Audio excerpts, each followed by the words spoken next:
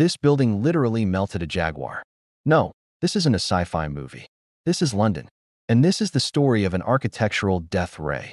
Meet 20 Fenchurch Street, better known as the walkie-talkie. Its unique, concave glass facade was designed to be iconic. But it had an unintended side effect. It became a giant, sun-focusing mirror. Here's the science. It's called specular reflection. When sunlight hits a flat building, the rays scatter.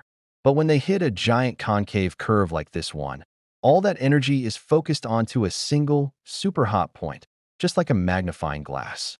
For a few hours each day, this focal point would move across the street below, reaching temperatures over 117 degrees Celsius, 243 degrees Fahrenheit. It warped car parts, scorched carpets, and you could even fry an egg on the pavement. The solution?